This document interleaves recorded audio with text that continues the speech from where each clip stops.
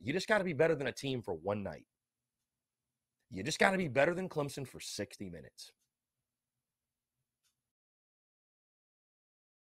So I think on the road, Spencer Rattler's going to have a game this year where he puts the team on his back.